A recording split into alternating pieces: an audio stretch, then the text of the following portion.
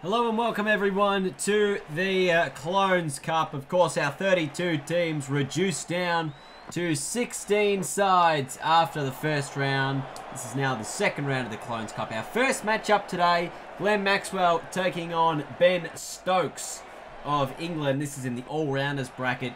These are the last two remaining modern all-rounders, I suppose. After this, you'll be facing off against a legend. So this is the last round where we see the best of each era facing off against each other before they will face off the best of another era in their certain positions. And then the round after that is when they face off against the best of another position.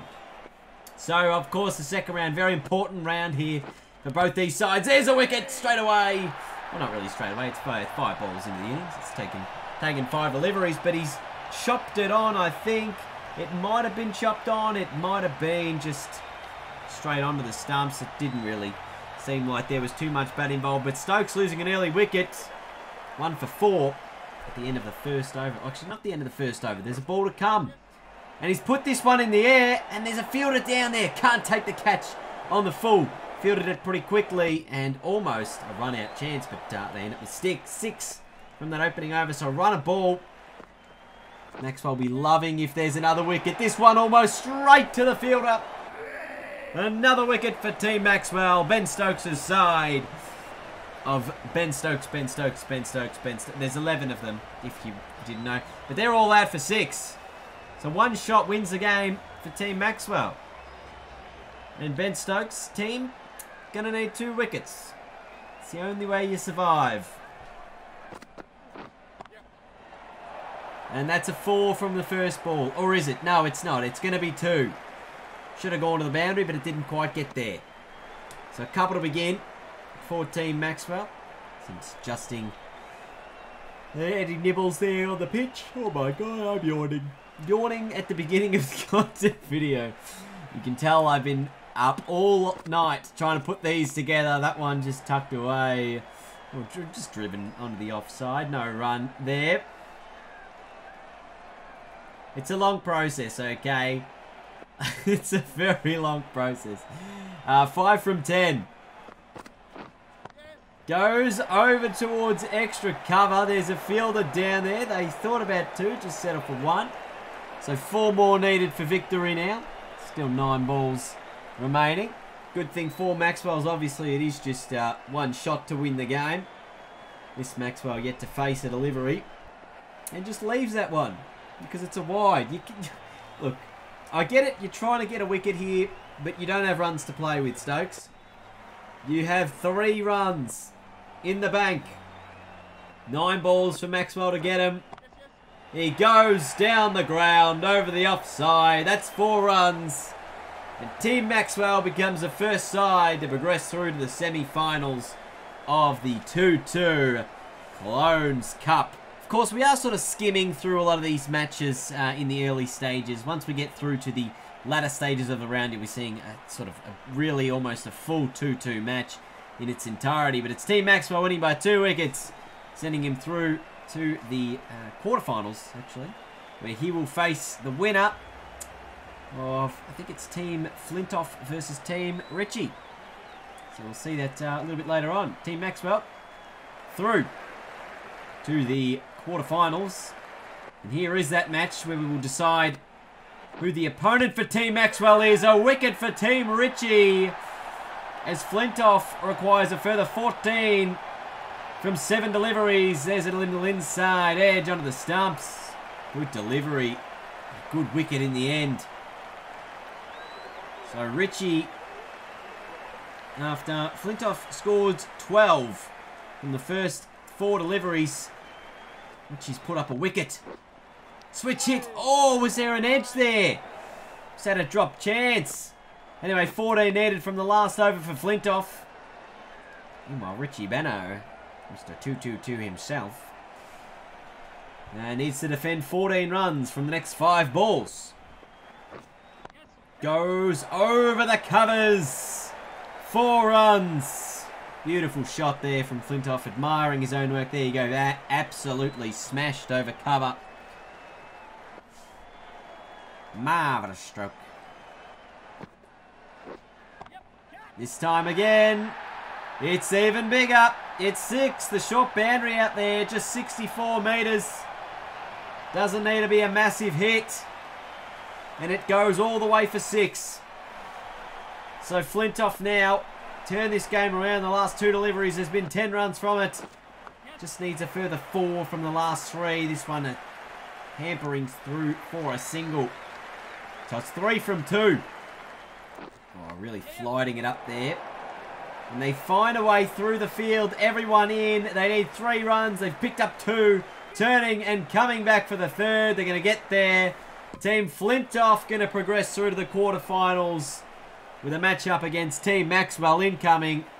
Richie, the game's over, mate. No, I don't need to make any more field adjustments. Team Flintoff win by a wicket. We've got our 2 all-rounders through to the quarterfinals. Glenn Maxwell and who was that? Andrew Flintoff. We cross over now to our other second round matchup between the batting. This is Bradman and Lara, and Bradman almost clears the fence with 2 balls to go. Scores are level, of course. And we end up with 1 ball to come. 1 run for a Bradman victory. 1 run for a... Oh no, 1 wicket for a super over.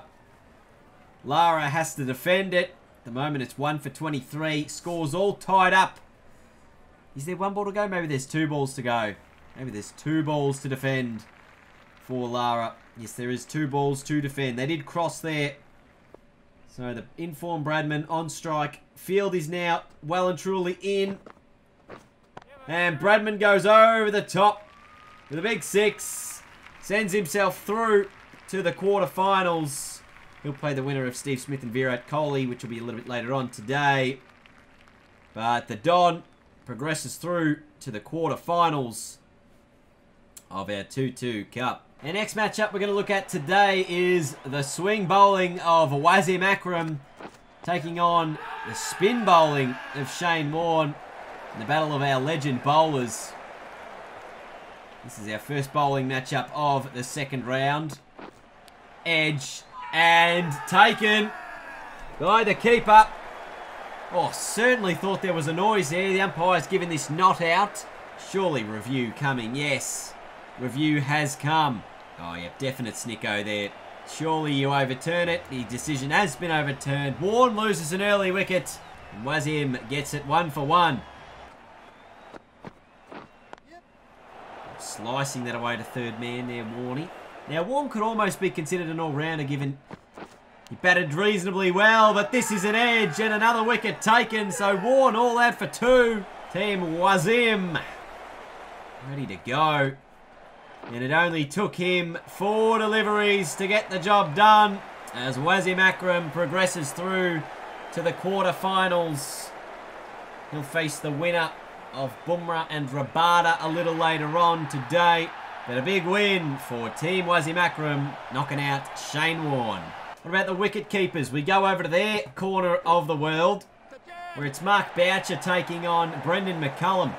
Boucher requiring 15 from the final over. Starts it off with a boundary.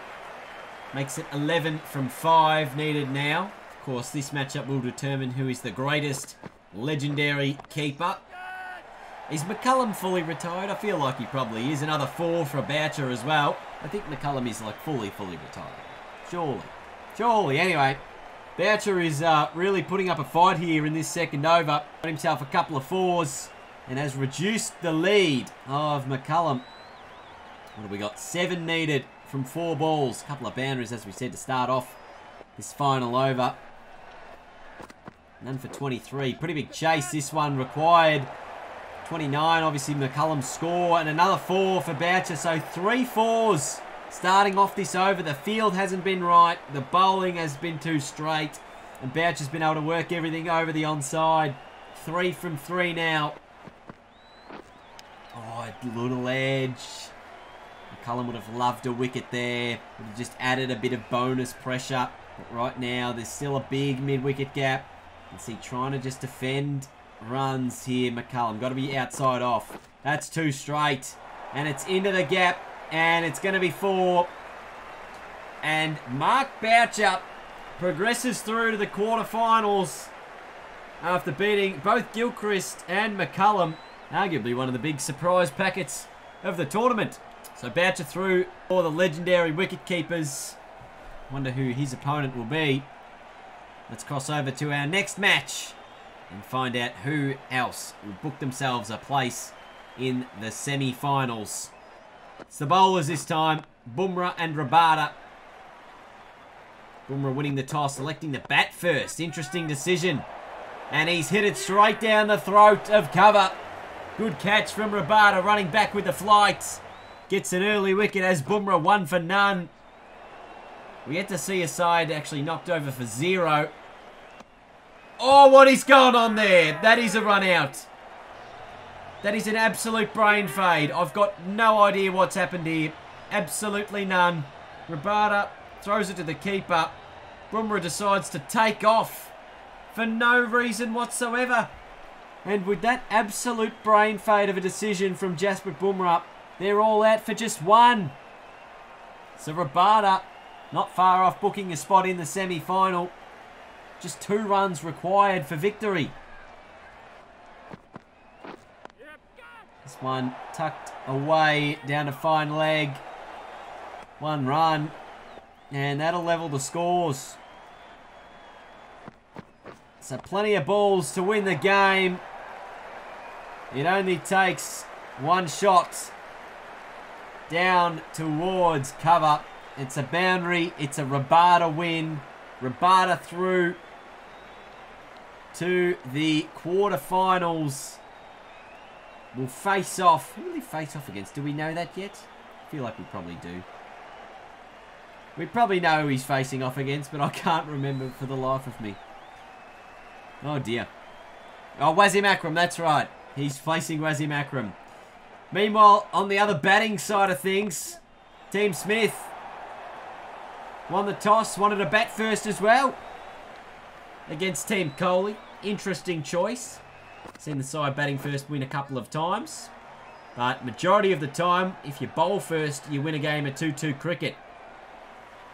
So lots of pressure on Smith to get runs on the board here. Goes over the top of cover. They will pick up 2 thanks to a misfield. So a little bit of luck there for the Smiths. Almost a half volley there that's been put away through cover for 4 more. And again, this time through mid-wicket, not quite through the gap, just the 1. Actually, not even a 1. There's a misfield, but they didn't run. Strange. So Smith already on 11. They'll be looking for a 20-plus score. This one cut beautifully between point and third man for another boundary. The score up to 15 now. That's over the top again. And it's 4 more. Scoreboard up to 19 runs. 3 balls left. Anything mid-20s we know is always difficult to chase down. This one worked through the leg side. Should be 1. Wanted the second, didn't take it. Up to 20 now with 1 ball to go. Does he get it over the top and in the gap? Yes, he does. So 24 the score for Smith. 25 required for Coley to find a spot in the semi-finals. It's going to be an interesting one. Look at that umpire limbering up there. He's getting ready to bowl as well as Steve Smith will look to book a position in the semi-finals. Needs to restrict Coley to 23 or less with 11 balls remaining. Probably go on the reverse flip. Couple dots to start. This is good pressure from Smith. Just be building the pressure, but Coley relieves it with a beautiful stroke over cover for 4. This time again down the ground, just a single. So Coley still needs a further 20 runs, just 7 balls remaining. This one high down the ground. Has it got the distance on it? Man underneath it. Catch is taken. Wicket falls at the end of the first over. And Team Coley lose their first wicket. And a 1 for 5 after the first over. So a brilliant over from Smith. It's going to need to be picture perfect from Coley in the second over. 20 required from the final 6 deliveries. Oh, that's a good ball. But played well. Man on the rope. Has he taken it inside the field of play? He has. It is given. So Steve Smith and his side win out over Team Coley.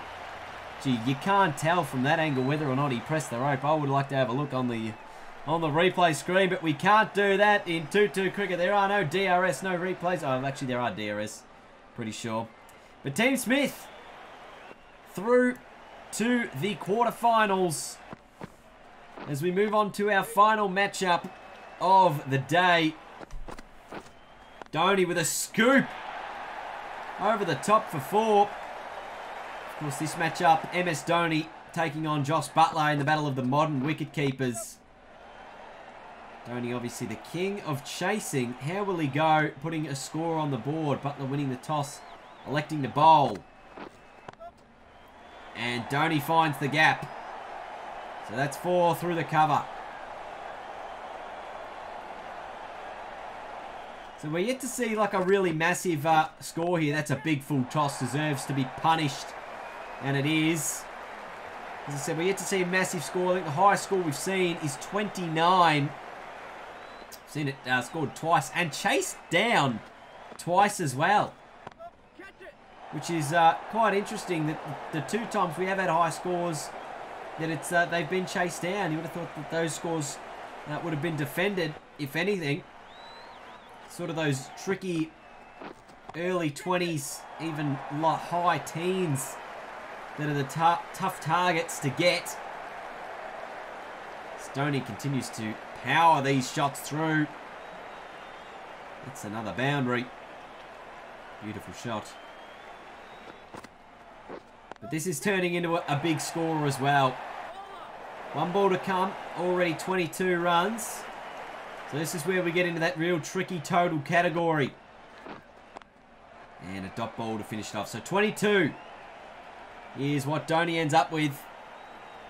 It's going to need to be a good chase from Josh Buttler and his side. 23 needed from 12. Oh, a little inside edge onto the pad. As the keeper fields it. Keeps it to 1. Down the ground.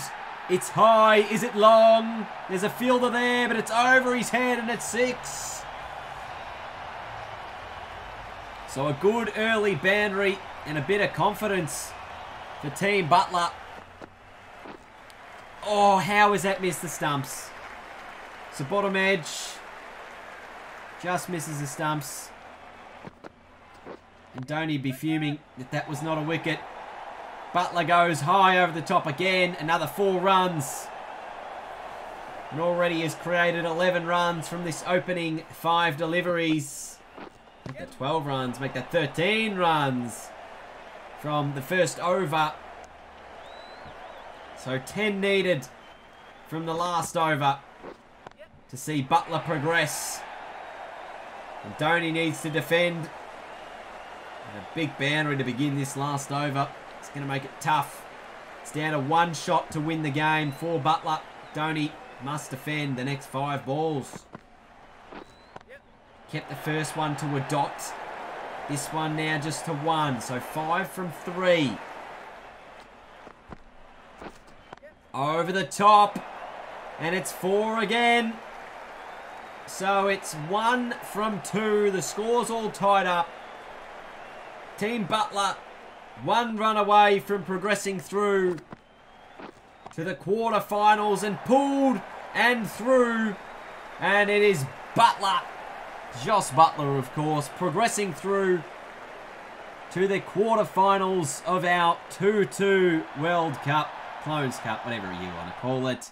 There's just 8 teams left. So let's take a look at how it looks in the wicket keepers there. Obviously Buttler with a win over MS Dhoni will face Mark Boucher, who's been the surprise package of the tournament, taking out Gilchrist and McCullum. For the bowlers, Wasim Akram is through, as well as Kagiso Rabada. through to the quarterfinals in what will be a great battle of the quick bowlers to see who gets a spot in the semis. Meanwhile, in the other side of things, what have we got going on with the batsmen and the all-rounders? We'll see at least one Australian through to the semi-final. Don Bradman will take on Stephen Smith. And for the all-rounder side of things, it is Glenn Maxwell and Andrew Flintoff to face off. An exciting quarterfinal round coming up. See you guys tomorrow with all the quarterfinal action. Thank you for watching, and I'll see you guys later. Goodbye.